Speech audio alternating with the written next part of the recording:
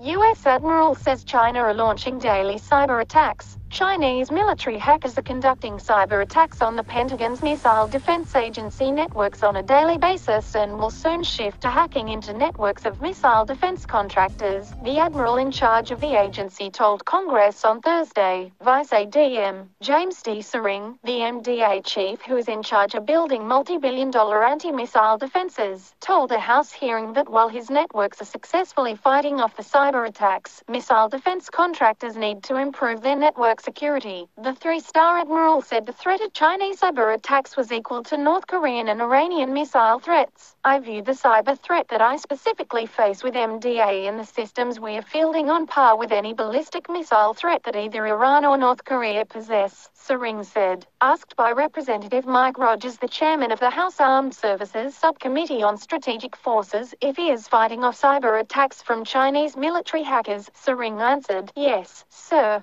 He limited his comments and said he would provide details of the cyber threats during a later closed-door session of the subcommittee. We have taken inordinate steps to protect both our classified and unclassified networks from attack, with constant 24/7 monitoring with teams in place plus good material protections of those systems, he said. My biggest concern remains in our cleared defense contractor base and their protections, Syring added, noting that Chinese efforts to break into missile defense networks are relentless. They are continuing to try and attack my government networks every day, classified and unclassified, he said. But where they're going next, and we've gotten examples of this, is to my cleared defense contractors with the unclassified controlled technical information. Bolstering the network security of contractors is a high priority across the entire ballistic missile defense system, he said. Foreign states are seeking to penetrate missile defenses and other weapons systems to steal technology and data for use in their own weapons. They also seek to disrupt or destroy the systems in the event of a crisis or conflict. A report by the Defense Science Board warned in 2013 that critical U.S. weapons and other military systems are vulnerable to cyber attack. The United States cannot be confident that our critical information technology (IT) systems will work under attack from a sophisticated and well-resourced opponent utilizing cyber capabilities in combination with all of their military and intelligence capabilities, a full-spectrum adversary, the report concluded. Syring said in prepared testimony his agency is deploying upgraded command and control systems with better security against cyber attacks. Missile defense personnel also are being trained to prevent cyber intrusions. We know that malicious cyber actors are constantly attempting to exfiltrate information from U.S. industry, Syring stated. We will continue to work with the defense industrial base, the FBI, and other partners to identify these issues and raise the costs of this behavior to those responsible in coordination with national authorities and in accordance with national policy. Syring said a key objective is hardening U.S. missiles defenses for future conflicts, which will likely involve cyber attacks against its networks. We must build resilient cyber defenses that are capable of detecting and mitigating threats without impeding operations in order to fight through the cyber threat, he said. 2 exercises simulating cyber attacks on missile defense networks were held last year. Another exercise is set for next month.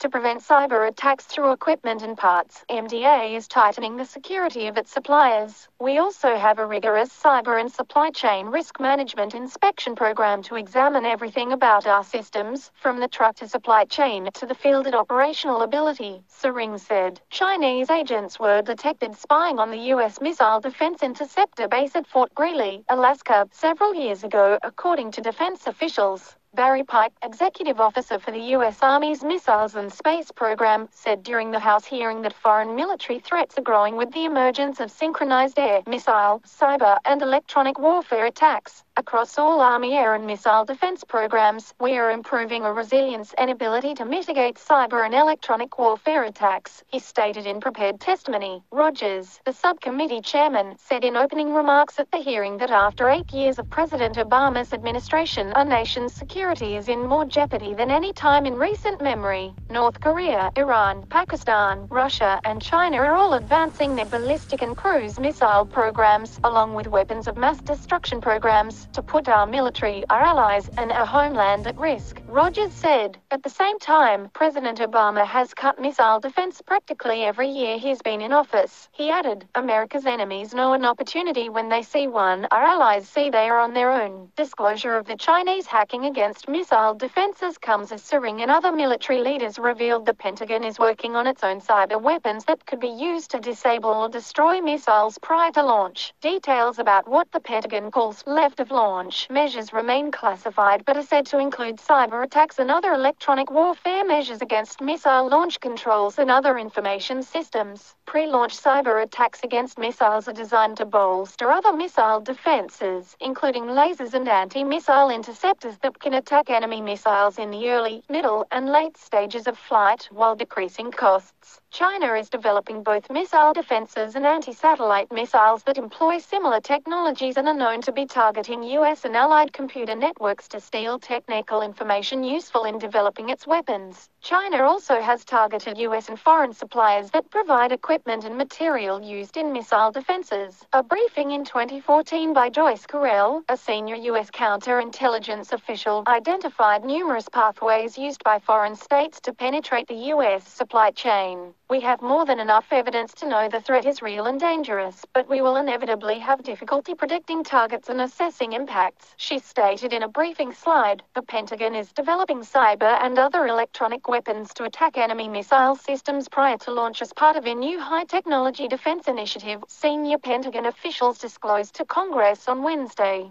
The use of non-kinetic attacks against missile system computers, sensors, and other networks, along with other high-technology means to knock out missiles on the ground, is called left-of-launch defense, a reference to the location on a timeline of the process of shooting down missiles. Few details were provided on the plans for non-kinetic missile defenses that Brian McKeon, the principal defense undersecretary for policy, said were underway as a result of a new security environment that includes plans to use large salvo missile attacks and other means to defeat current missile defense. Left-of-launch missile defense was raised in a 2014 memorandum from then Chief of Naval Operations Jonathan Greenert and then Army Chief of Staff Ray Odierno to the Secretary of Defense, warning the missile defense spending was unsustainable because of sharp defense cuts. They called for the more cost-effective left-of-launch strategy. Defense officials familiar with the research said the new non-kinetic missile defenses include the planned use of cyber attacks and other electronic warfare means, such as electromagnetic pulse attacks against foreign command and control systems. An electromagnetic pulse is the force emitted from a nuclear blast that can disrupt all electronics over wide areas. The weaponization of electromagnetic pulses has been under research for years. The weapons would be used after intelligence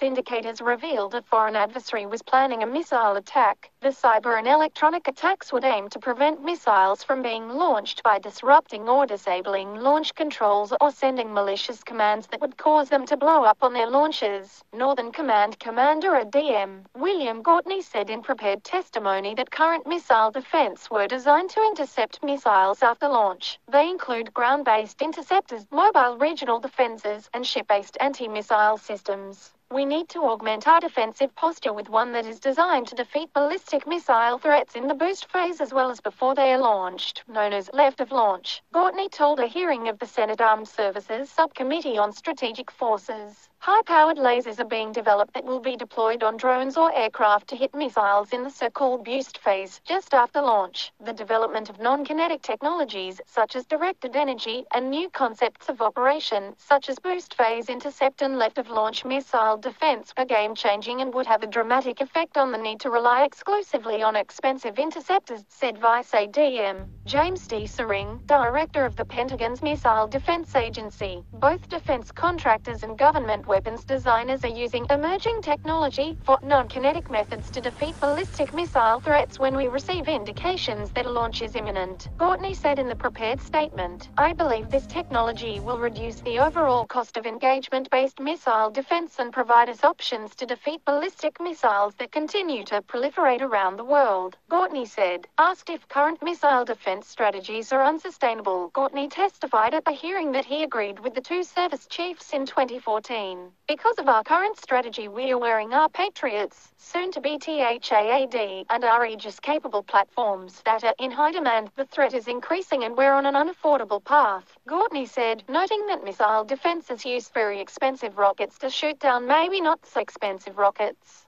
As a result, there are plans to shift to more cost-effective countermeasures such as airborne lasers and other means to attack missiles before launch or early in the launch phase of flight, he said. The use of advanced technology and innovative uses of current weapons is part of a new Pentagon strategy called the Third Offset that seeks to leverage asymmetric warfare techniques. The first two offsets were the use of nuclear deterrence against conventional forces in the Cold War and later the development of precision-guided conventional weapons and radar-evading stealth technology in the 1980s and 1990s. The hearing was held to discuss the $7.5 billion budget request for missile defenses for fiscal 2017. The U.S. military Sunday hailed the success of a complex $230 million test of the U.S. missile system that it said showed the ability of the Aegis and THAAD weapon systems to identify and destroy ballistic and cruise missiles at once. The test was conducted near Wake Island in the western Pacific Ocean around 11:05 p.m. Eastern by the U.S. Missile Defense Agency, U.S. European Command, U.S. Pacific Command, the Ballistic Missile Defense System Operational Test Agency, and the Joint Functional Components Command for Integrated Missile Defense.